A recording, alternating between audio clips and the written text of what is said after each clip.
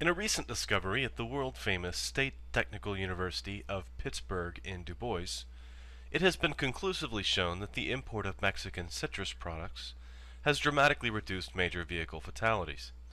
Scientists are proposing massively increasing imports of Mexican lemons and oranges, possibly buying out whole crops, which may eliminate motor vehicle deaths altogether. The mechanism by which the lemons affect traffic patterns are not yet clear, but scientists are currently conducting research strapping chimpanzees onto motorbikes with bags of oranges tied to the handlebars. Now this is real data. As you can clearly see, traffic fatality rates have dropped and Mexican lemon imports have increased at the same time.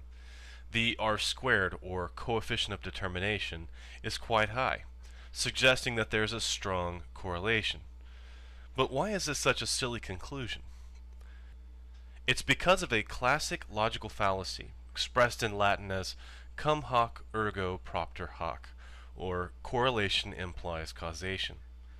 Just because two factors are linked in some way, for example, occurring one after the other, or in the same population, does not necessarily mean one causes the other. In the case, for example, here, lemon imports have been increasing probably due to economic factors, and highway fatality rates have been going down probably due to technological improvements in the same time period. So we have correlation, but not causation.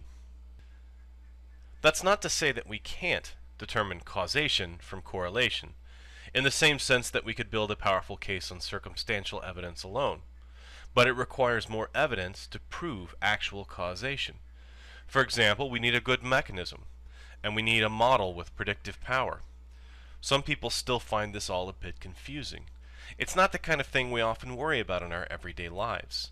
But scientists have to be very careful with these kinds of statements. We use associated with instead of causes. Two factors are related instead of one being the result of the other. I don't mean to be a correlation snob. There are cases when we don't have good causal relationships, but strong correlation data, and we have to make some choices on that basis alone. I think this is probably the case in global warming.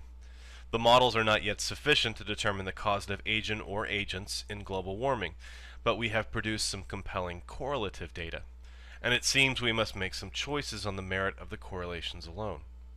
I'll save that for another day. The topic of this video is autism and vaccines. I'll start out by admitting a certain amount of bias on this issue.